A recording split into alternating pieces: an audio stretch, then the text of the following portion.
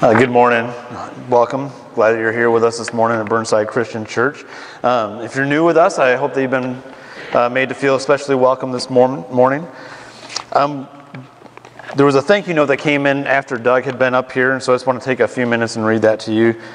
A few weeks ago, there was a group of men from this church that went to Carol Crum's house and helped her out. It said, "Thanks to the men and boys who gave up their Saturday morning to help clean up my yard.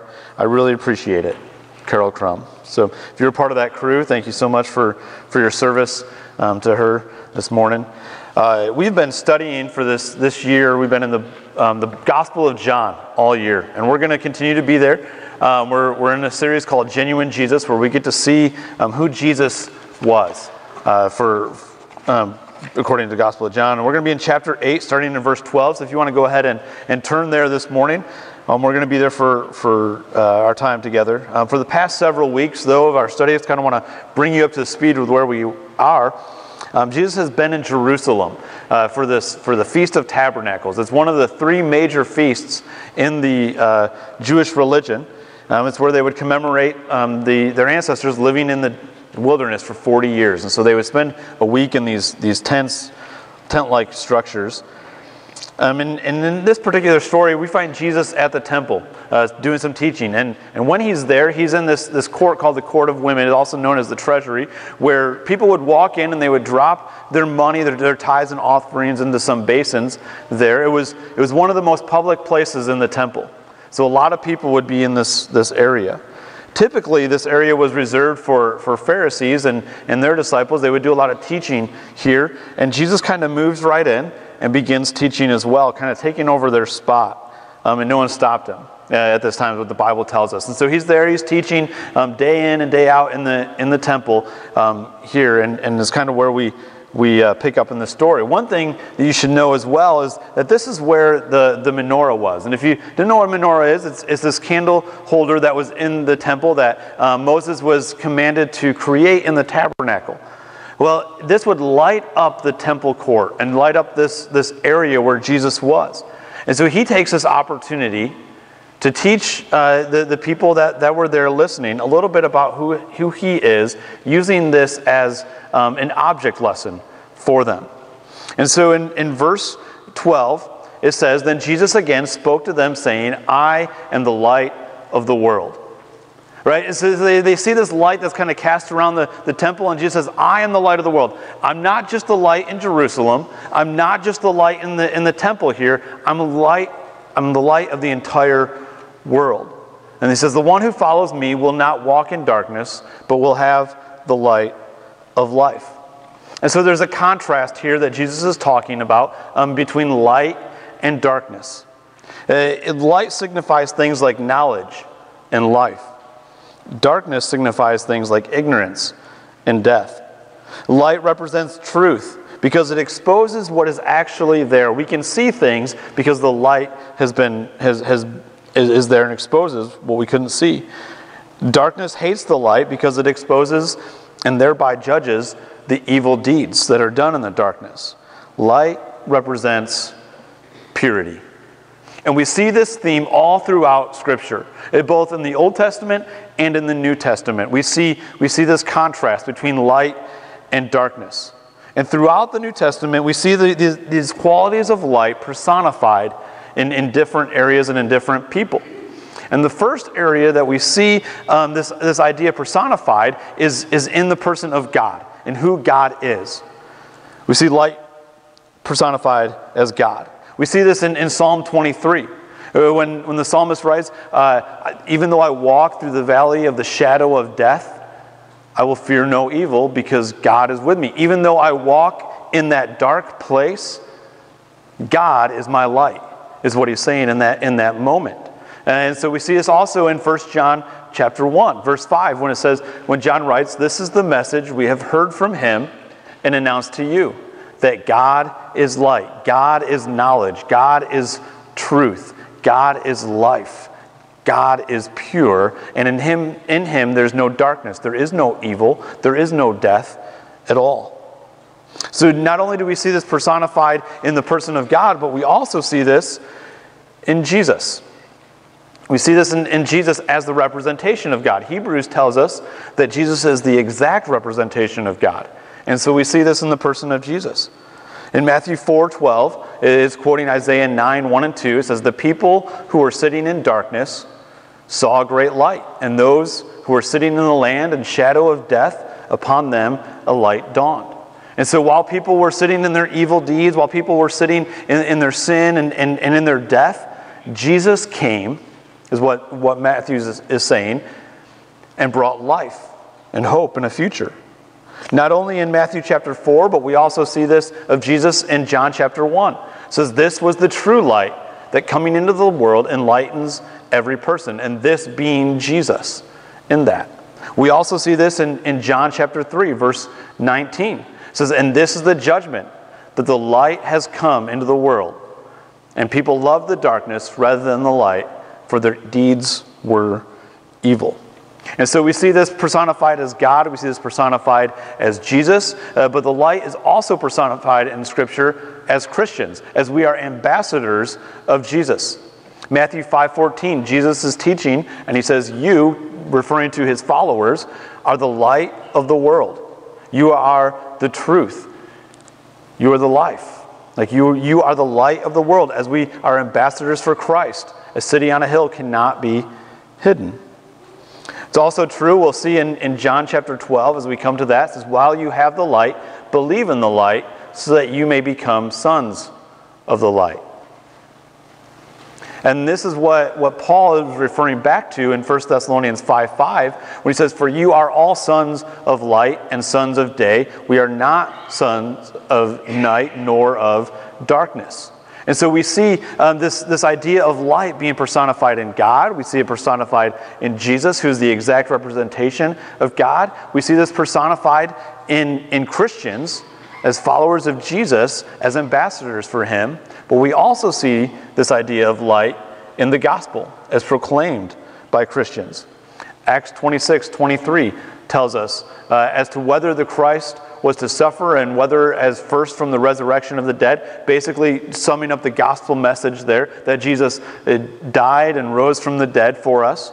As first from, he would proclaim light both to the Jewish people and to the Gentiles. It is saying that the gospel message is the light. Gospel message brings life. It brings freedom. It brings knowledge and truth. And it exposes our evil deeds. It exposes us and brings us out of death and into life. And so there's this competition all throughout Scripture between light and darkness that will ultimately end with the consummation of the kingdom of God. And we see that in Revelation 21 and 22. And so when Jesus begins this statement saying, "I am the light of the world," the Pharisees that are standing around listening understand this to be a messianic language. Understanding this to mean that Jesus was claiming to be the Messiah. They knew Isaiah 9, they knew Psalm 23, and they see Jesus as making that claim. And so naturally, they challenge him a little bit, because Jesus doesn't fit into what they think the Messiah should look like. And a lot of times, Jesus doesn't fit into the box that we try to place him into. And the same is true here. And so they challenge him. In verse 13, he continues on and says, "So the Pharisees said to him, 'You are testifying about yourself. Your testimony is not true.'" See, in the Old Testament, it required more than one person for a truth claim to be made. And Jesus responds to them and says, "Even if I am testifying about myself, my testimony is true, because I know where I came from, and I know where I am going. But you do not know where I come from or where I am going. But even if I do judge,"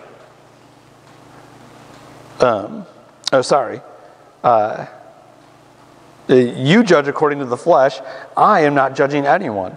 But even if I do judge, my judgment is true, for I am not alone in it, but I and the Father who sent me. Even in your law it has been written that the testimony of two people is true. I am he who testifies about myself, and the Father who sent me testifies about me.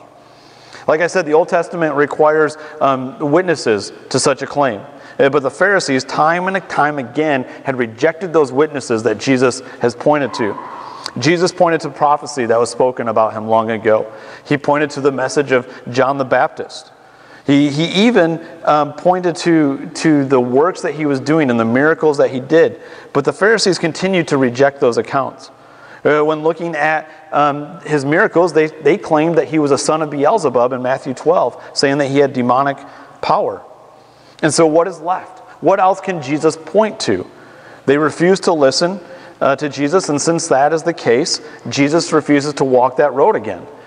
Since God had given the prophets as witnesses, including John the Baptist, and the works of Jesus that proved his words were true, and the life that he gave, what other witnesses did Jesus need to provide? And sometimes I feel like it's hard for us to even see Jesus working. And that's what's happening here. The Pharisees are having a hard time seeing Jesus' work at hand. And I think sometimes it's hard for us to see that in our own lives. Sometimes we're going through different things, and we want God to show us a sign. Give us a sign that he's true. We want him to act in a certain way. Forgetting that he's been faithful in the past, and if he's faithful in the past, he's going to be faithful into the future. And only Jesus can testify to his origin, to his unity with God, and it's shown through the consistency in his message. See, Jesus is saying that they judge superficially, according to appearances, and those are not suitable ways to judge for spiritual truth. And I feel like we do the same thing sometimes. We judge based upon what we see or what we think we know. I mean, don't we judge others' actions based upon how we think we would respond to that situation? Don't we judge based upon our own expectations, failing to understand the whole picture of what's happening? Sometimes I feel like we just need to take a step back, kind of get over ourselves a little bit, and begin looking at things the way that God looks at things, and begin looking at people the way that God looks at people. The Pharisees had their minds set on earthly things, like we so often do. They refuse to listen to Jesus, and since they don't really know the Father, they have no way to receive the testimony of Jesus. Jesus is making it very clear in this passage that he is the only way to God. But since they cut off Jesus, Mark Moore puts it this way, that they have burned every bridge out of the shadow of death. Because Jesus is that bridge. He is the only way. All that is left at this point is judgment and death, because Jesus came to preach salvation. He didn't come to preach judgment. John 3:16 and 17 tells us that Jesus came for salvation, not for condemnation. But in the process of that, when he was preaching for life and for salvation, there are parameters set around who will and will not be saved. Jesus wasn't here to judge, but his words do judge. And he continues on in verse 21. He says, "Then he said again to them, I'm going away, and you will look for me, and you will die in your sin. And where I am going, you cannot come." So the Jews were saying, surely he will not kill himself, will he? Since he says, where I am going, you cannot come. They were kind of confused here, because the only place that Jesus could go where they couldn't go would be to die. And Jesus obviously isn't referring to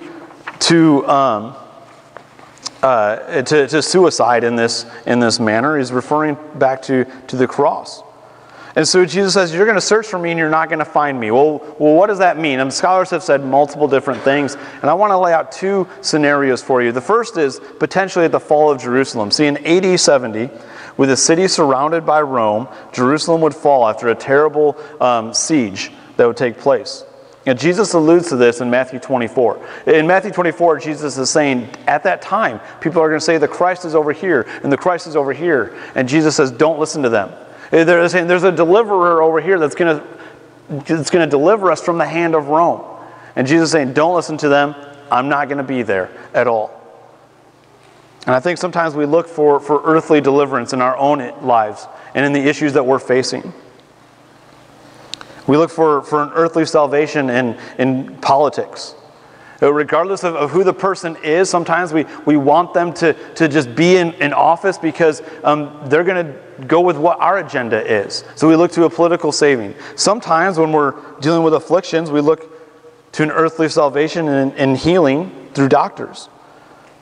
Far too often we're looking for those, but there's no earthly solution to our sins, to our oppression, to our afflictions. The second would be the Messiah himself. See, they cannot find the Messiah because they've already rejected him in Jesus. They're looking for an earthly kingdom again, rather than a spiritual one, and they would not find what they're looking for in that. And so Jesus says, you're going to look for things, and you're not going to find it because you're looking for the wrong things. You cannot find me in that. In verse 23, he continues on and says, he was saying to them, you are from below, and I am from above. You are of this world, and I am not of this world. Therefore I said to you that you will die in your sins, for unless you believe that I am, you will die in your sins. And that I am statement has come up all throughout Scripture, right? That's how God introduces himself to Moses. He says, I am that I am. He says, unless you believe that I am, you will die in your sins. They would not find Jesus because they're from two different worlds. And Jesus is the only way to the Father. There's only one way to forgiveness, and that is through Jesus. We cannot come to know God except through Jesus.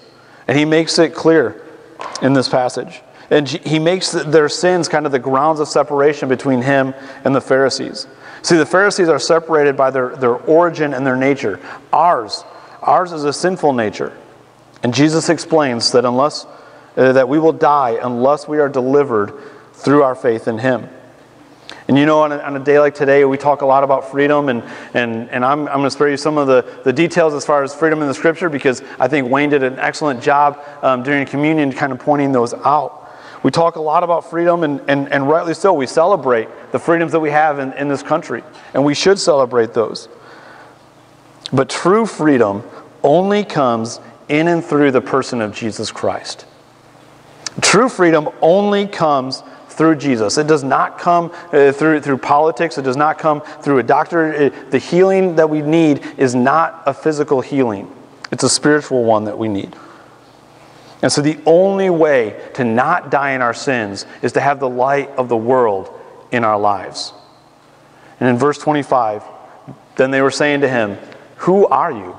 Jesus said, unless you believe in who I am, you're going to die in your sins. And they're like, well, who are you? And Jesus said to them, what have I been saying to you from the beginning? I don't know if you've ever been in a conversation with somebody where you've tried to explain to them something and they're just not getting it. And maybe you spent a significant amount of time and you've been talking at them for a long time, and they ask you a question when you're done that basically you just tried to answer. You ever been there, right? And how annoying that can be at times. I remember in Bible college, we were sitting in philosophy class, and my wife Sarah was in that class with us, and we had these group projects where groups had to get up in front of the class and teach a section of philosophy to the rest of the class, which was awful, to be honest with you, because a lot of times the speaker didn't know what they were teaching, and neither did the students. Well, this particular time, Sarah's teaching on natural philosophy, and she gets through her teaching time, and there's a student that raises their hand in the back and asks a question. And I don't even know what she was talking about. I don't remember the question. But the professor turned around and he said, she just answered that, and then moved on, right? That's what's happening here. Jesus is like, I've been telling you who I am from the very beginning. Like, I've been telling you through all the interactions that we've had up through the book of John that we're reading so far. He says, you should know who I am. I've been telling you this from the beginning. Jesus is simply boldly calling the Pharisees to believe in him. Jesus has already addressed who he was as the Son of God by using words like, I am the bread of life. I am the light of the world. And they would have understood those statements as messianic statements. And yet they still weren't grasping what Jesus was saying. And in verse 26, Jesus says, I have many things to say to you and to judge regarding you. But he who sent me is true, and the things which I heard from him, these I say to the world. They did not realize that he was speaking to them about the Father. So Jesus said, when you lift up the Son of Man, then you will know that I am. And I do nothing on my own, but I say these things as the Father instructed me. And he who sent me is with me. He has not left me alone, for I always do the things that are pleasing to him. And so they misunderstand the words of God, and in doing so, eventually it's going to lead to the crucifixion of Jesus. And looking back on his life, they might see that his soul had no bitterness towards them, that what he said was true, and that he was in fact from the Father. And we see this in the day of Pentecost in Acts chapter 2, when it says over 3,000 came to be believers in that moment and were baptized by Peter and the other followers. But for now, Jesus is simply going to let God speak for him. See, we don't always have to defend the truth. We can let God do that. We're to speak the truth, as Jesus is doing here, in order to reconcile others back to God, in order to pave the way for that to happen without judgment from us, because God is the judge of all. Jesus is choosing not to judge here. He's saying, I could judge you, but I'm not going to, because that's not my job in this. We are to be ambassadors, making it possible for others to come to an understanding of the depth of the love that God has for his people, longing to bring them back to himself. And sometimes we get in the way of this through our words that we have towards others and the attitudes that we show to others. Sometimes our words and our actions can do more harm than good. We must remember that we are called to plead with people to be reconciled to God, but not judge them when they don't choose to do so. And it's so easy to fall into that trap of judgment. In order to keep from doing it, it requires both the incarnation of Jesus, the person of Jesus, the light of the world in our lives, but also the renewing of our minds. We have to begin to think differently about the world and about people. We need to begin thinking more like God thinks. We must stop thinking with earthly thoughts and begin thinking with heavenly thoughts. See, Jesus has already revealed himself to them, but they couldn't understand because they were still thinking in earthly terms, not in heavenly ones. And Mark Moore tells us that Jesus' submission to the cross is the ultimate demonstration of the obedience and unity with the Father. Jesus says, you're going to lift me up. And he's referring forward to the cross. And so Jesus' submission is the ultimate demonstration of his obedience and unity with the Father. And likewise, our submission to the cross. Luke 9:23, Jesus says, if anyone wants to come after me, he must deny himself, take up his cross daily, and follow me. So our submission to the cross is our ultimate demonstration of obedience and unity with God. Verse 29, he says, and he who sent me is with me. He has not left me alone, for I always do the things that are pleasing to him. Our submission and our obedience is what is pleasing to God. And this is what Paul boasts about in 1 Corinthians 15 when he says, I affirm, brothers and sisters, by the boasting in which I have in Christ Jesus our Lord, that I die daily. The only way to get the light of the world into our life, the only way to have knowledge and truth and life and to overcome the evil deeds that we do is to die to ourselves. And we have to do that daily. And as a result of that, as a result of what Jesus just spoke about, people begin to understand that he is the only way to the Father. Many came to believe in him. And some have argued that this isn't a saving faith, that maybe it's just kind of a mental assent, that Jesus is kind of who he is, but doesn't change their life.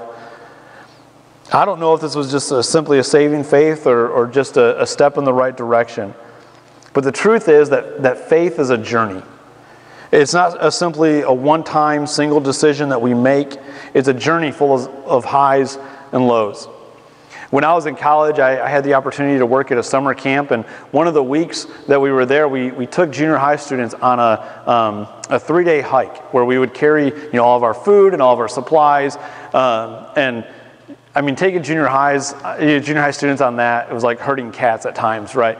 But I learned a lot on that trip. One of the first things we encountered was one of the girls kind of had some issues to where she could no longer carry her backpack. And so one of the other leaders and I threw her backpack on our backs. And so we would carry our packs and we'd carry hers along with it. And then a little bit later we'd switch back and forth to get through the other few days of this trip. Because you have a starting destination, you got to get to the end.